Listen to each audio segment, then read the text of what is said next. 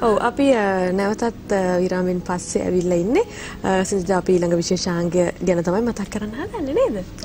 ඔව් ඉතින් අපි අද දවසේ ඔබට ගෙනෙන්න සූදානම් වෙන්නේ මේ දිරිය කත විශේෂාංගය. ඉතින් දිරිය කත කිව්වට මේ විශේෂාංගය අපේ කාන්තාවන්ට පමණක් නොවේ සමස්තයක් වශයෙන් ගත් කල ඔබ සියලු දෙනාගේ ජීවිතයට බොහොම වටින කියන දේවල් රැසක් එකතු කරන්න අද දවසෙත් මේ විශේෂාංගය තුලින් අපි සූදානම්ෙන් ඉන්නවා. ඉතින් ඒ විදිහින් අදත් අපිත් එක්ක එකතු වෙනවා ආධ්‍යාත්මික සංවර්ධන හා මනෝවිද්‍යා පුහුණු උපදේශක නාලිකා මොහොට්ටි මහත්මිය. ඉතින් ඒ විදිහට අපි මේ ආරම්භ කරන්නේ දිරිය කත.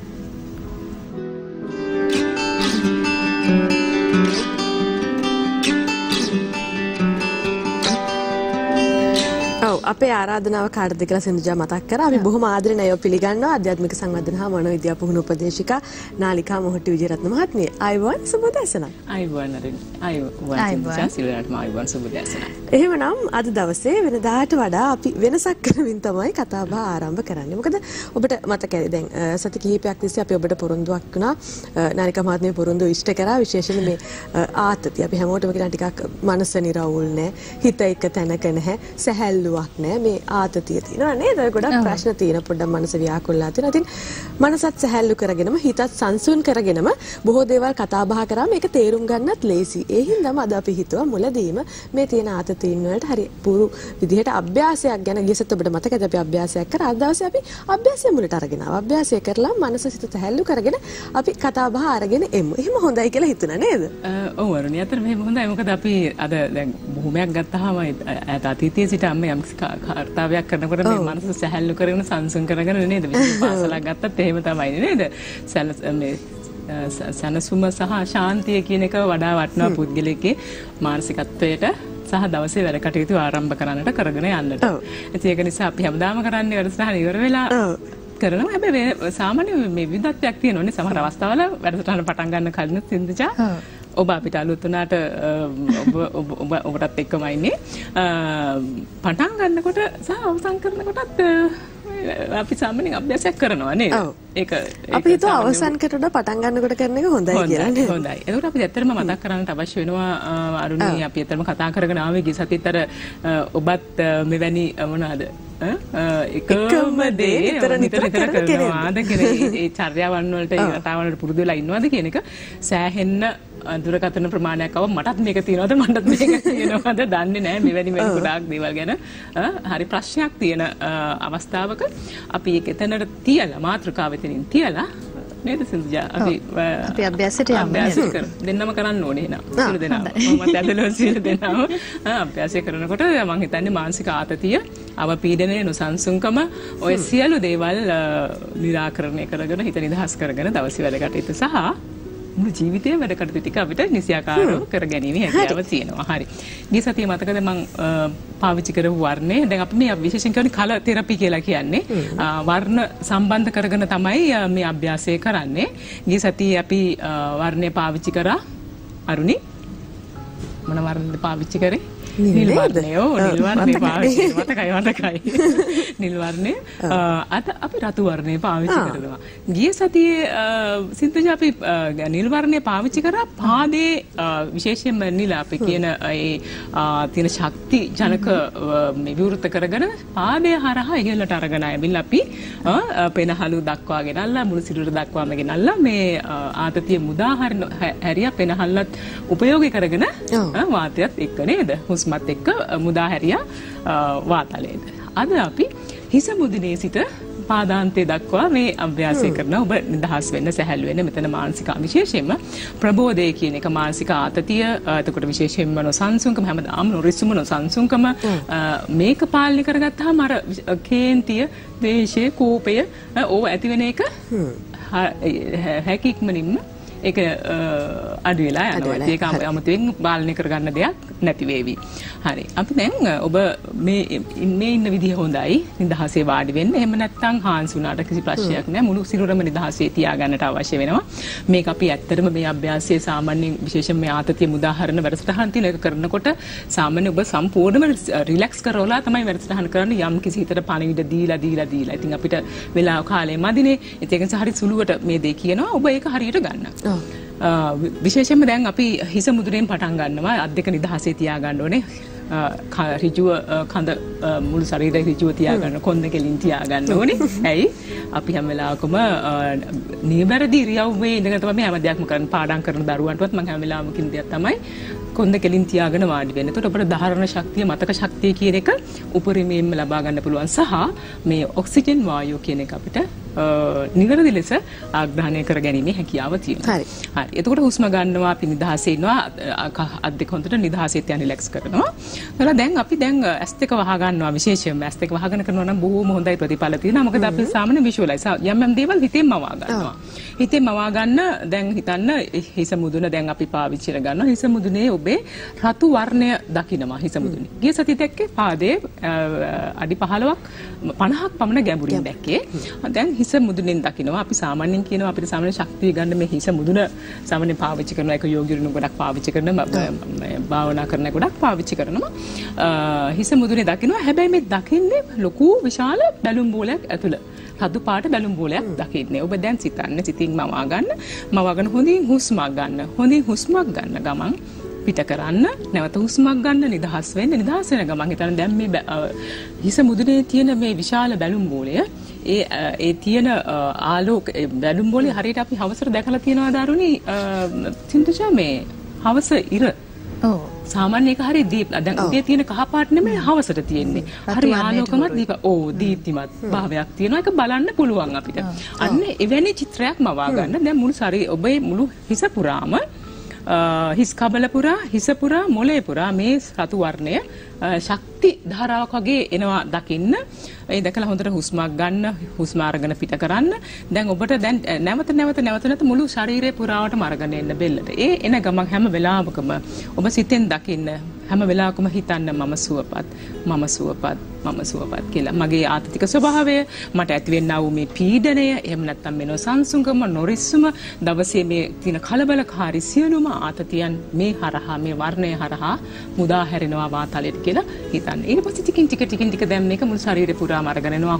උරහිස, පපුව, පිටකොන්ද, බඩ ප්‍රදේශයට අරගෙන යන නැවත වතාවක් අර රතු වර්ණයේ රතු ආලෝකයේ මුළු සිරුරම සම්පූර්ණම ශක්තිය එකතු කර ගන්නවා. ඒ එකතු කර ගන්න ගමන් නැවත වතාවක් අපි පෙනහැල්ල එකතු කර ගන්නවා. හුස්ම ගන්නවා පිට කරන ගමන් හැම වෙලාවකම මේ ආතතිය මුදා හරින්නේ. එතකොට අපි මේ ශක්තියත් එක තමයි එළියට දාන්නේ මේ ආතතිය. මේක හැබැයි හැම වෙලාවකම මේක හිතෙන් දකින්න හැම වෙලාවකම අපි කියනවා අර යම් දේවල් හිතට පණිර දුන්නාම හරි සැහැල්ලුවක් දැනෙනවා කියලා. නේද සින්දුචා? ඒක නිසා මේ කරගෙන යන අතරොත් දැන් ඊට බඩ පිටකොන්ද සියලු දැන් අරගෙන ආයෙත් නැවත වතාවක් මම සුවපත් කියන පණිවිඩය නැවතත් යට හිතට දෙනවා. දිල්ල නැවත වතාවක් ආයෙ පහුව රතු වර්ණය දකින්නවා. ඒක ආලෝකයක් විදිහට දකින්නවා. ශක්තියක් විදිහට දැකලා ආයෙ නැවත වතාවක් අපි මේ කලවා එතකොට දන හිස් කකුල් දෙපතුල් දක්වා අරගෙන එනවා. අරගෙන ඇවිල්ලා ආයෙත් නැවත වතාවක් කරන්නේ මොකද අපි ගිය සතියේ කරා ඉහළට අරගෙන දැන් මේ පාද හරහා ශක්ති කේන්ද්‍ර හරහා මේ දේ මුදා හැරලා වාතයට මුදා හැරලා හැම වෙලාවකම හිතනවා දැන් මගේ සියලුම ආතතික ස්වභාවයන් මානසික පීඩනය, විඩාව, නොසන්සුන්කම, නොරිස්සුම මේ සියලු දේවල් මේ රතු ආලෝකයත් මේ වර්ණයත් එක්ක වාතලයට මුදා හැරෙනවා. මම නැවත වතාවක් අයත් මම සුවපත් කියලා මේක 5 වතාවක් විතර කරන්න. කරපුවාම ඔබට දැනෙන ඔබ දැන් මේ අවස්ථාවේ මේ දේ කරා නම් ඇස් දෙක වහගෙන ඔබට දැනෙන්නා වූ මානසික සුවය, ඒ සහනය, සැනසෙල්ල මං හිතන්නේ අර නිකන් ඉඳගෙන යම් කිසි දෙයක් අපි හිතනවාට වඩා පුදුමාකාර සැනසෙල්ලක් දැනේවි ඔබේ සිතට. සැහැල්ලුවක් දැනේවි. යම් කිසි අර අපි කියන අර ජීවිතේ අපිට අර ගන්නට බැරි අර හිතේ ඇතුළත තද ගතිය, ඇඟේ තියෙන බර ගතිය සියලු දේවල් ඉවත් වේවි. ඔබට මානසික සහනය, සුවය ඇති වේවි. මේක කරන්න මම දවසේ ඔබට හැකි වෙලාවල් වල මේ දේ කරන්න කරපුවා මම හිතන්නේ අර මානසික සුවය සහ විශේෂයෙන් මානසික ඒකාග්‍රතාවය කියන එක ඔබට නිතින්ම ලබා ගන්න පුළුවන්. ඔබ විසින්මයි මේ දේ කරගන්නේ. මම කියන්නේ මේ මානසික ගැටලු රෙඩ හදුනහම මේක කර ඉන්න කියන කතාව නෙමෙයි. ඒ වෙලාවට අවශ්‍ය කරන ඔබේ මානසික පාලනය කියන එක, සුවය කියන එක ඇති කරගන්නයි මේ දේ කිව්වේ කරලා බලන්න ප්‍රතිඵල කියන්න. ඔව් ඉතින් නාලිකා මහත්මිය එහෙමනම් අපි අද දවසේ කතා බහට යමු. දැන් පසුගිය සති කිහිපයක් පුරාවටම කතා බහ කළා ඔබ දෙපළ එකම දේ නැවත නැවත කිරීම ගැන. ඉතින් ඇත්තටම මම හිතන්නේ මේ දේ අර මම ආරම්භයේදී කිව්වා වගේ කාන්තාවට පමණක් නොවේ වළංගු වෙන්නේ. අපි අතර ඉන්න ඕනෑම කෙනෙක්ට වළංගු. ඉතින් අපි අද දවසේ එතන සිට කතාව ආරම්භ කරමු නේද? ඔව්.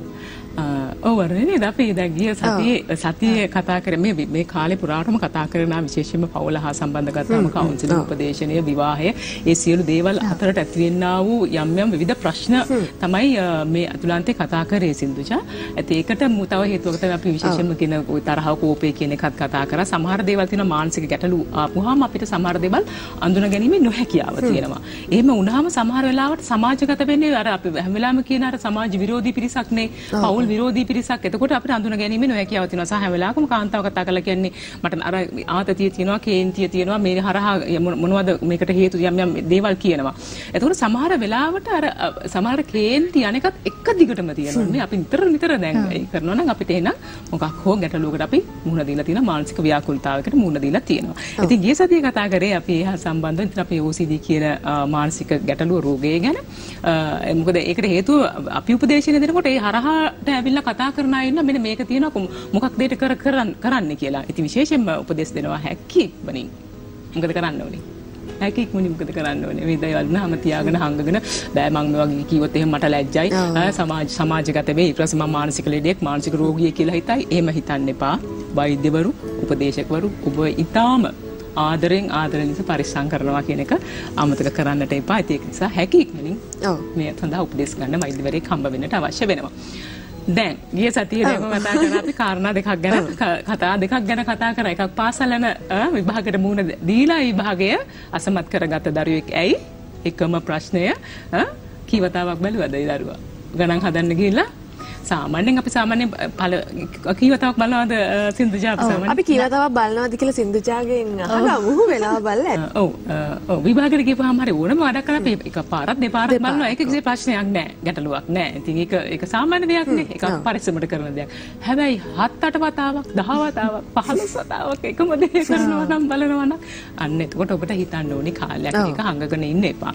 ඉතින් ගිය සතියේ එහෙම කතා කරා කාර්යාල සේවිකාවක් ගැන සහ දරුවෙක් ගැන කතා කරා. මෙවැනි දේවල්ට අපි කියන ග්‍රස්තීය සිතුවිලි සහ ග්‍රස්තීය ක්‍රියා කියලා. ඒ කියන්නේ එකම දේ නැවත කරනවා. හම්බෙලා නැද්ද එහෙමයි? අනිවාර්යයෙන්ම හම්බෙලා තියෙනවා. සාමාන්‍යයෙන් හිතපු ගමන් අපි දන්නේ අපිත් ඕක ඒ දවස්වල කරාද කියන එක දැනට මතකයක්. නමුත් දැන් ඒක අවබෝධය තියෙන නිසා දන්නවා මේකයි හේතුව කියලා. ඔව් ගිය සතියේ කතා කරා. ඊට පස්සේ මට ආයෙ දැන් එක දිගට දුරකථන පොලිමක් ආවා. ඒක දියණියක් කතා කරා. ඇයට ප්‍රශ්නයක් තිබුණා ඇගේ පියා හා සම්බන්ධව. කතා කළා කිව්වේ සින්දුජාවක අද දන්නවද? ඔහු ව්‍යාපාරිකයෙක්. පියා. ඉතින් දවසේ බොහෝ වැඩ කටයුතු කරන්න තියෙන වෙලාවක ඔහුට දවසේ හම්බ වෙන මුදල් නෝට්ටු තියෙනවනේ.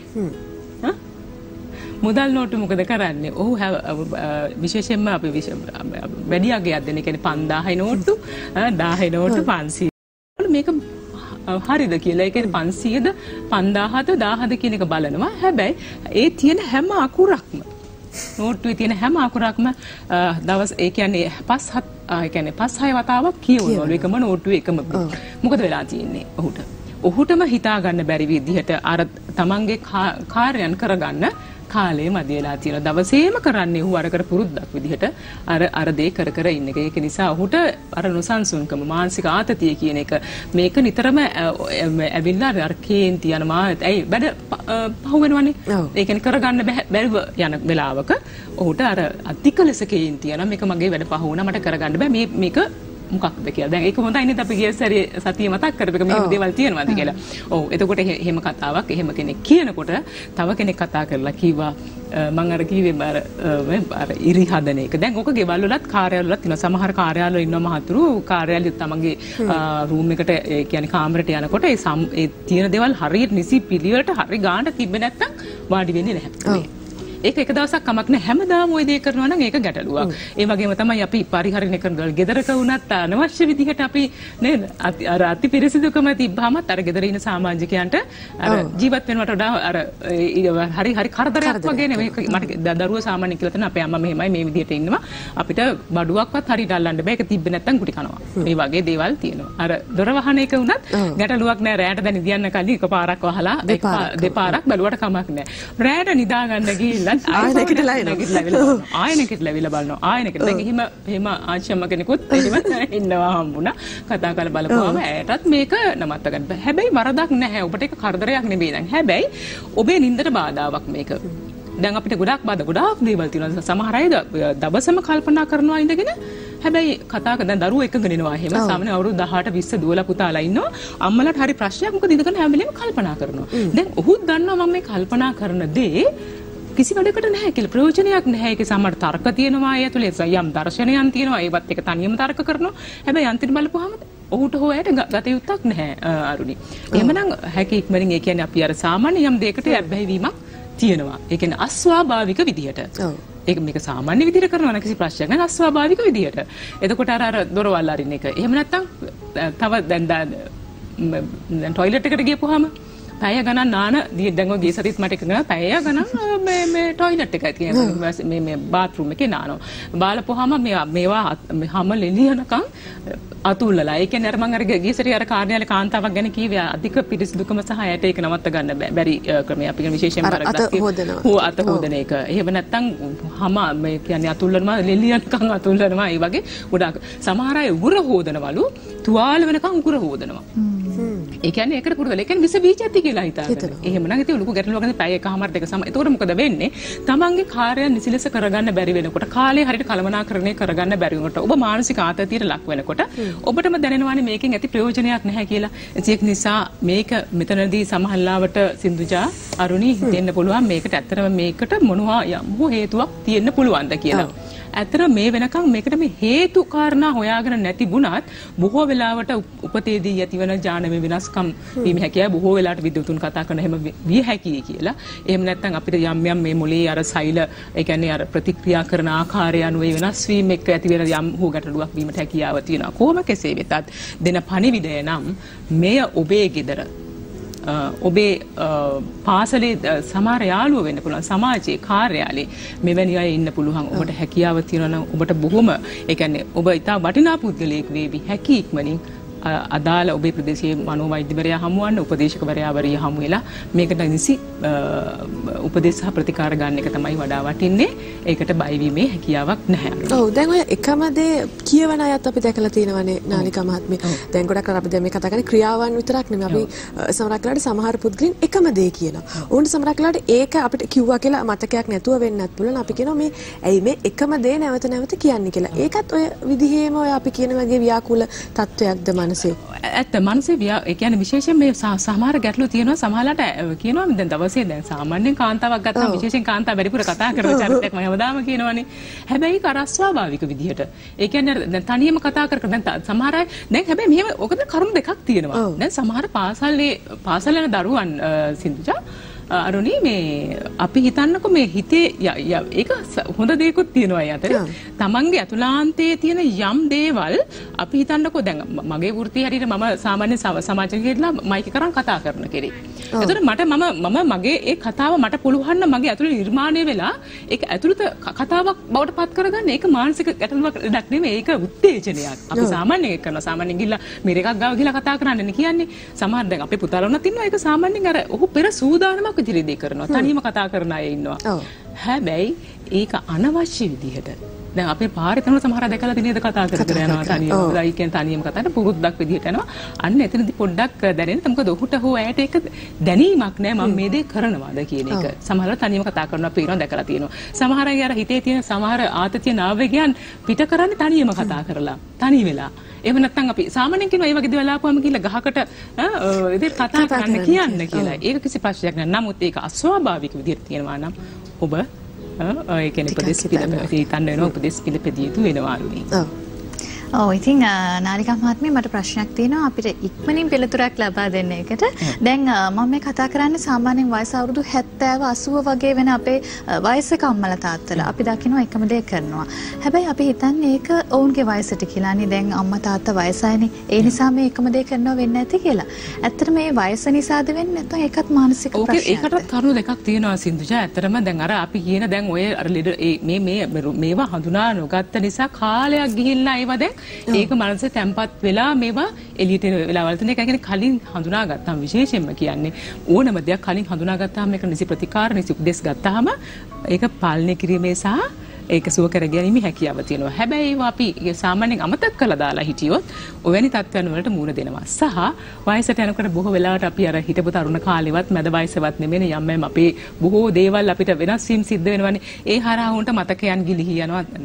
අද වයසක කටියට තරුණයටත් දැන් අර විශේෂයෙන්ම අර මනසේ පුරවාගෙන තියෙන විශේෂ මානසික ආතතිය නිසා පීඩන නිසා මේ වගේ අමතක වීම හරියට තියෙනවානේ අරුණි සින්දුජා. ඒ නිසා අර වයසට යන අයගේ ඔය කාරණා දෙකක් තියෙන එකක් තමයි අර සෑහෙන කාලයක් මේ වහිතේ තිරපාගෙන ඉඳලා යතුරුත කතාවක් බවට පත් වෙනවා සහ වයසට යෑම එක පැත්තකින් ඒක සාමාන්‍ය කරුණක් බවට පත් වෙනවා. හරි.